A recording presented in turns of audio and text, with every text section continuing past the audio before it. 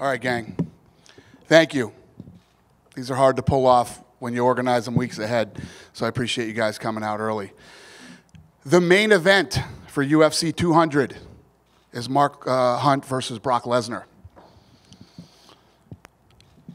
And I'm going to get a couple more people out here to talk. So just hang for a minute as we get organized. But the main event for UFC 200 is Brock Lesnar versus Mark Hunt.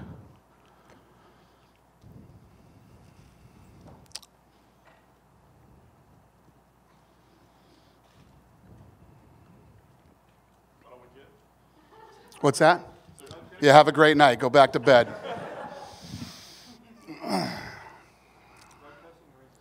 What's that?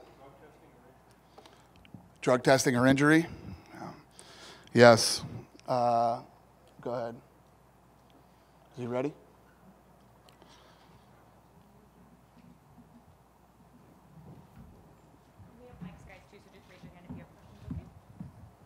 Good evening.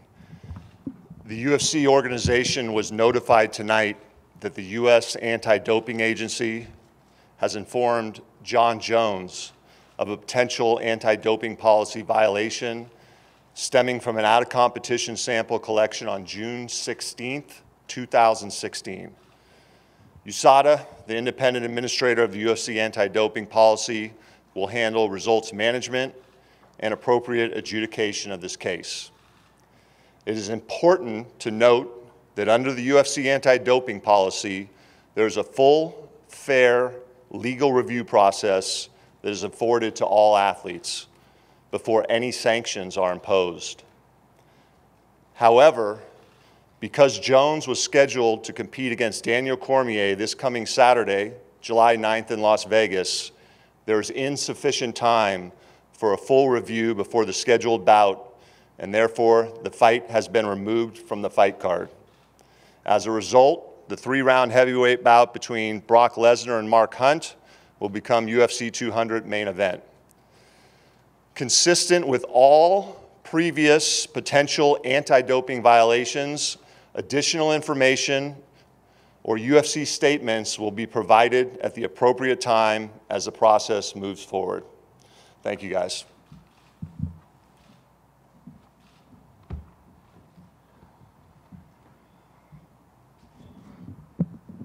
Boom.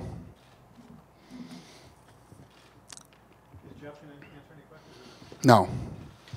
So obviously, second time in 3 fights that Jon has done this. What is your reaction to it, first of all? And do you know anything more than, I know you can't say, but do you know anything more than what Jeff said? I don't. That's all I know. That's all I know. And, you know, obviously he's got the chance to prove himself innocent before being called guilty. But if it's true, obviously super, super disappointing. When did you first become aware of this? Just whenever you guys got called is when I found out. Have you spoken to Jon? I have not. Or Malky, any representative of his? Have neither. Okay. So we have no idea. So the way that this process works is the Nevada State Athletic Commission is told first, then we are told, then they notify the fighters. My last question for you, and this will probably be better for Jeff, but do we know if he's requested the B sample to be tested at this point?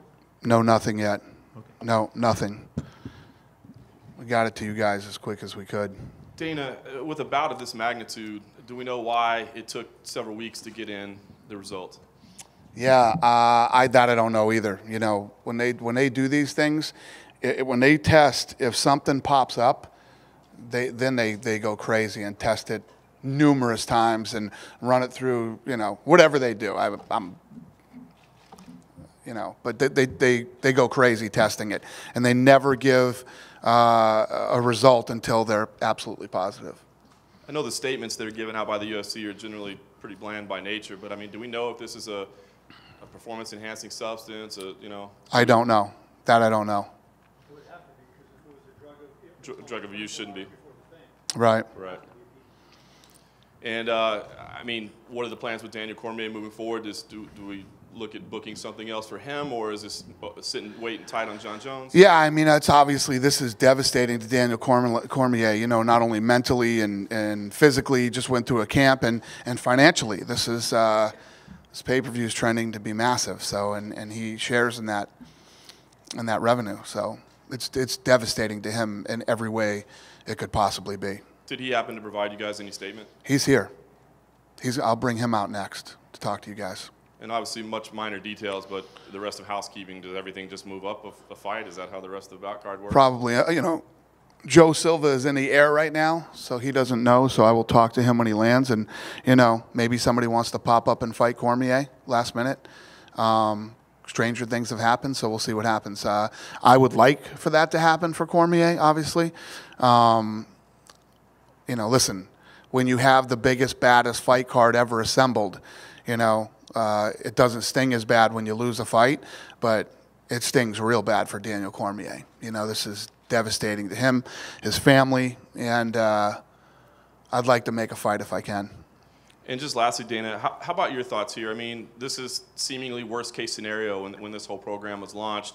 I know you have said that, you know, you're proud of the program, but when something like this happens, does it give you pause to think, no, have we gone too far? This is the way it should be. You know, we have the best program in all of sports, and this is the way it should be. Obviously, you know, like Kevin, I was at dinner too when I got the call, and I literally like, Jesus Christ, I must have jinxed myself, because I kept going, everything is going so smooth, everything is going so smooth, and nobody had been hurt. You know, everybody was healthy. So yeah, this was a pretty brutal phone call.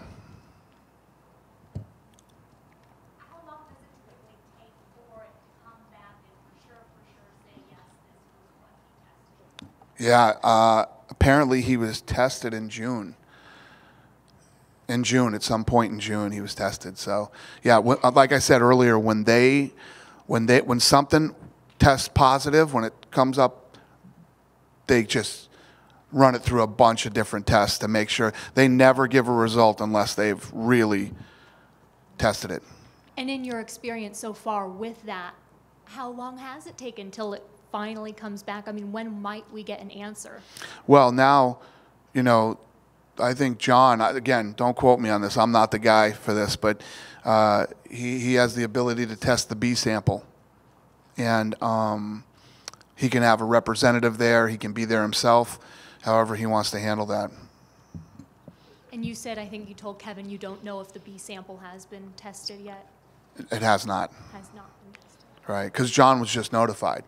So it wouldn't be tested without his knowledge and his, you know, his ability to be there or have a representative be there when they test it. You haven't talked to Jon yet. What would you say to him if you could? I haven't talked to him. What would you say to him if you could talk to him? I don't know. We'll see what he says to me.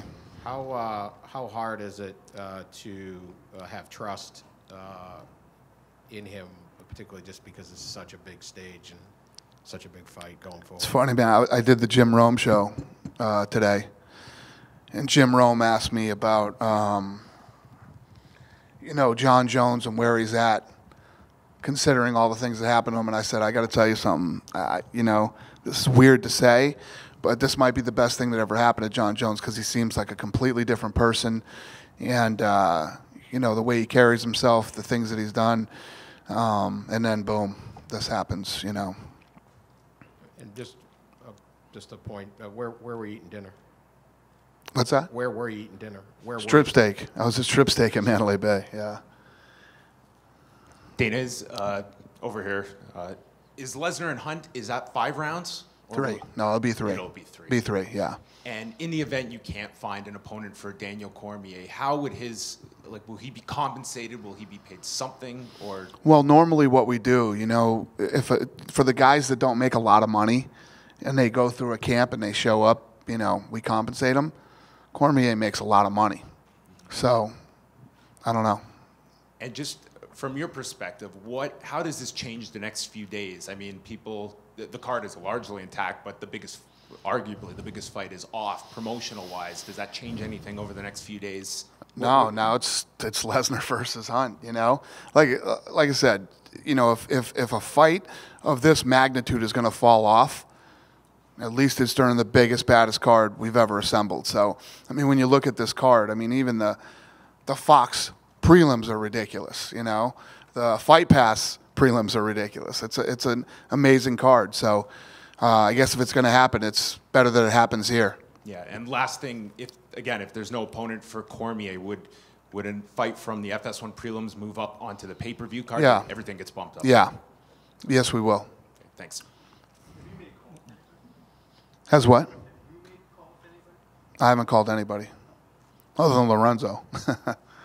Dana, Lorenzo famously said at the press conference when you guys announced the USADA deal, it's going to get worse before it gets better. Is this more or less the stuff you were talking about? Yeah, you know, but if you really look at what's happened with the USADA program, it hasn't been that bad. I mean, these type of things are going to happen, but yeah, it could have been a lot worse. Yeah, and this is the fourth time Jones and Cormier has come together as a fight. Are you willing to go back to the well a fifth time on this fight? It's pretty crazy. I don't know. I mean, we'll see how this thing goes down. Jones might get 2 years for this, you know? We'll see. Is there any kind of protocol for you to follow? I mean, if this is a positive test that stands, you know, given his history, you stripped him before, what would the penalty be? Yeah, it's going to be USADA will decide that. USADA will decide what the penalty is going to be and what's going to happen to him.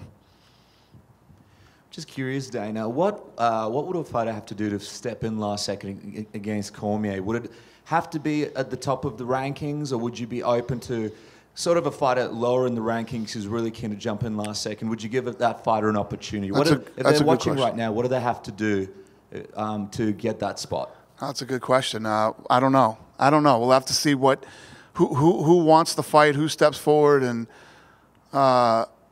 realistically, how good of a fight we think it would be. You know what I mean? This is the best card ever. Rather than having Cormier fight somebody that absolutely, positively should not be fighting him, I'd rather have him not fight. Cool? Bring Cormier out? Yeah? What's that? This sucks. You know? I mean, I don't know what to say. This sucks. It's unfortunate. What's up, guys? DC, can you explain your emotion when you heard the news? Very disappointed. I've worked really hard to prepare for this, and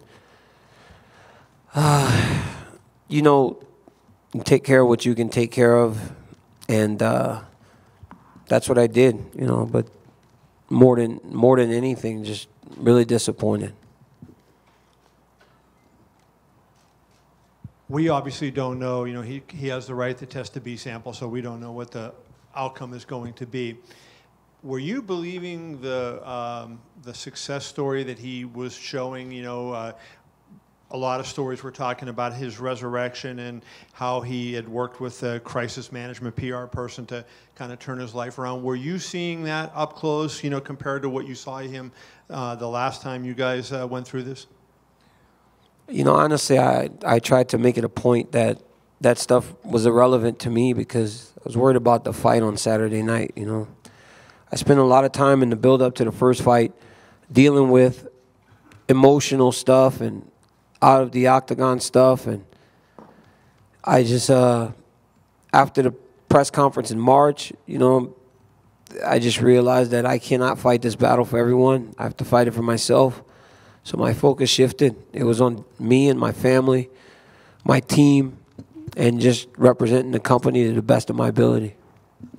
Can you compare this to the Olympics? Is this in any way similar to what happened to you in Beijing? You know, disappointment's similar, but in Beijing it was my fault. You know, I'm the one that didn't manage my weight in the best way. But I did this time. You know, I've done everything right, and I've put myself in a position where I felt like I could win this fight. So to hear something like this it's very sad. From a competitive standpoint, from a financial standpoint, there are a number of ways in which this is disappointing, and I really don't know exactly how to explain how I'm feeling right now. Yeah, obviously. This may be a difficult question, my last one for you. You may not be able to answer it given what you just said, but if Jon is ever back, would you ever go through this again? Would you fight him again, given what you've been through with him? And this is the 4th time you tried to fight with him. It's very disappointing. I've always fought whoever the UFC's offered me to fight. So I guess if Jon was back and the fight was the fight, then of course I would take it. I'm just here to fight. I'm here to fight, and I'm here to fight and try and be an example for kids to look up to and know that, regardless of your circumstances, where you start, it's how you finish. And if you do the right thing, and be nice to people, care about people, people will care about you. And I'm just here to be a light for people to follow. I've made a lot of mistakes in my life, just as everybody else has. But I'm just right now trying to do things in the best way that I can, as a 37-year-old man. And Daniel, Dana said he doesn't really want to make a fight just to make a fight for you on Saturday, but if you had it your way, do you still want to compete? Do you still want to fight on this card, or how do you feel about it right now? I've trained hard and long, and if anybody would fight, I would fight. I mean, why not, but I understand the difficult task it would be to get someone to fight me on 2 days. Obviously, I'm willing to fight up, put some weight, 225, 220, I'll fight. It doesn't matter. I just can't really fight like a really big guy right now because I've been kind of shrinking my body in order to make 205. But, if it doesn't make sense for the organization or for me, then it doesn't make sense. We have always been in tune, me and the UFC, and we've made these decisions together, and I'm assuming that's what we'll do this time. But if the bosses say it doesn't make sense, it doesn't make sense, I won't do it. And when would you need to really know that decision? Are you going to continue going with your weight cut? I mean, obviously the scales are open Friday 8 to 10, so when does this really need to be figured out for you? I really can't answer that, because I really don't know what's next. If you could stop for a second and try to understand what I just heard, less than 45 minutes ago, to look to the future is very difficult. So I don't know. I really don't know. I was 217 pounds this morning, so I need to see what comes next. It's difficult to ask somebody to step into this situation. I understand that.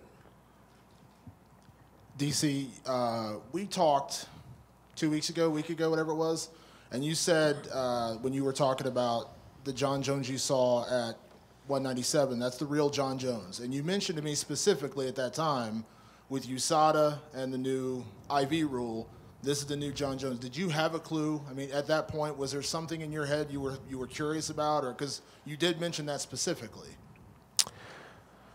I'm not a guy that really likes to step on someone's. I'm not a guy that likes to pile on to somebody.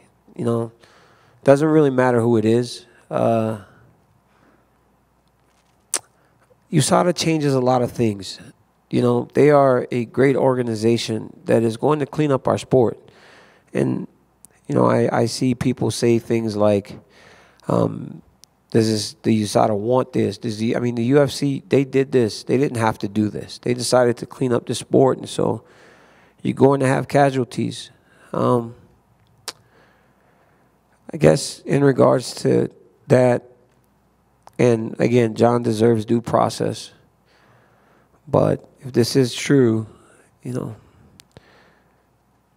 a guy that's going to do something that affects you negatively a month before your fight, there's a pretty good chance that person will do things to actually enhance them too. So, take that for whatever it is, but he never failed before, so there's no reason for me to say that he was going to put.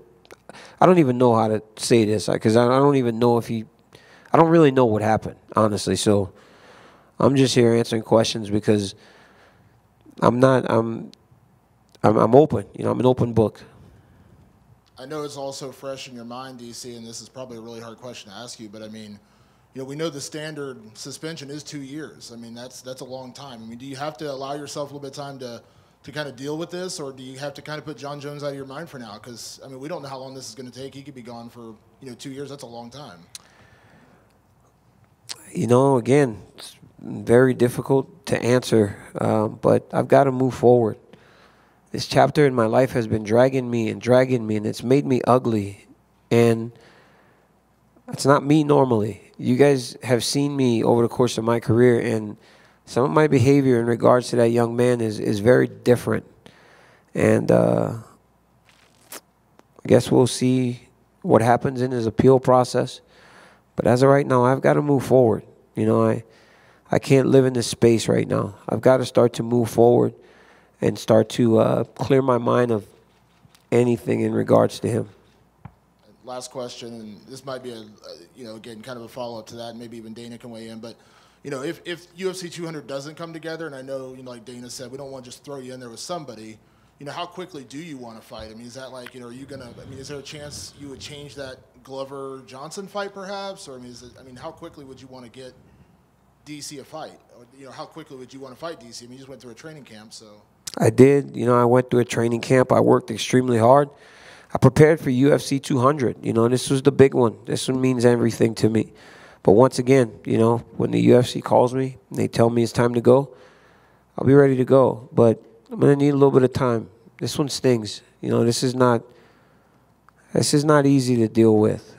My life has revolved around this for a long time. So this one stings. This one stings a little bit. Did this surprise you, or have you become accustomed to Jon Jones' activities and getting in trouble? Very surprising, because for all that I knew, he looked like he was doing good, for everything that he said. He said all the right things. He had put a team in place to manage him in all the areas of his life, not just inside of the octagon with his coaches, but he had a life crisis management coach. His managers and friends have been closer to him. So it's very surprising. Sometimes I was very hard on him. But at the end of it, if he was doing better, who am I to be the moral police? I've made a lot of mistakes. I've done some things in my life that are terrible. I've been through a divorce, because of things that I had done outside of my marriage. I'm not perfect. I've done a lot of negative things in my life, but I try to just improve on them as I move forward. So if everybody that's given me chances, obviously he deserves a chance if he's going to do the right thing. So I'm not the moral police. I really don't care all that much to just judge him all the time. So very surprising, yes. Daniel, where were you when you got this news? The last hour and a half has been very tough because I got a text from Dana and he said, hey, what are you doing? And I was like, nothing. I'm just laying down resting. Got to train at 8:45, try to lose some weight. And I asked him if it was about my shoes or something. And he was like, no, it's not about your shoes. Can you meet me at 8 o'clock?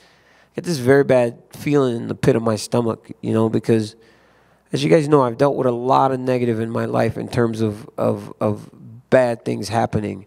So I kind of got that feeling like this guy always gives me good news. This guy calls you with a 7-figure check like, dude, you're rich now. He calls you with good news. And the mood didn't feel very good. So it was scary. And so I came here. I was actually early. It's probably the first time I've been early for anything, but I needed to know. But he's usually the good news guy. And today he had to deliver some pretty bad news and was very good through it. I appreciate the way that Dana handled it and the fact that you were actually there to console me and really kind of walk me through everything. Because in those moments, a lot of times you really do need someone. And, even if it's just a hug, You know, put your hand on a guy's back. Sometimes you need support, and that's what I've always got from the UFC. Cool. We're going to wrap it up, guys, okay? Thank you, guys. Thanks for coming late, and thanks. We appreciate it. Kind of a downer, you know, big, awesome weekend and great fights, and so it kind of sucks, but what are you going to do?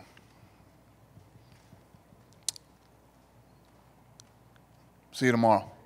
Do you any chance know, I mean, does this violate Jon's probation if there's an issue there? If there's what? Violated? Can't be good. Can't be good. Cannot be good. Oh, for the fight? For him to fight? Joe's going to land here probably soon. I'll talk to Joe and talk to Daniel and see what we can do.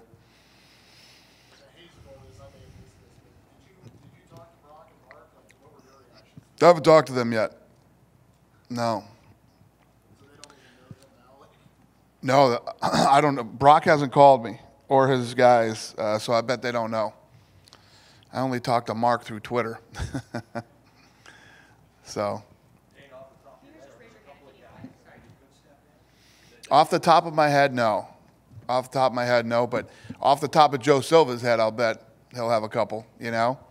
I've been dealing with this, and obviously, like he said, telling him he was a mess, you know. It was cool of him to come out and talk to you guys. I didn't know if he was gonna, because he was a mess. So, it's tough, you know. But did what? Yeah. I don't know. I mean, we really got to look and see who's available, who's willing. You know, what happens is when this news comes out, guys start calling Joe Silva going, I will take that fight. So that's usually how it works. When Joe lands, Joe's going to be like, what the hell? Guys are calling me to fight Cormier? This can't be good. Dana. He referenced heavyweight. I mean, would you? The pool would theoretically could have, include heavyweights. Would you? Do you think that that's a wise Well, I think move? he said he doesn't want to fight a heavyweight because he said 220. He'd fight up to 220, 220. Is that what he said? He said he can't fight a big guy because he started his weight cut at 220, 225. Right. All our heavyweights are big guys. So. Dana. Joe Silva just texted me. Sorry.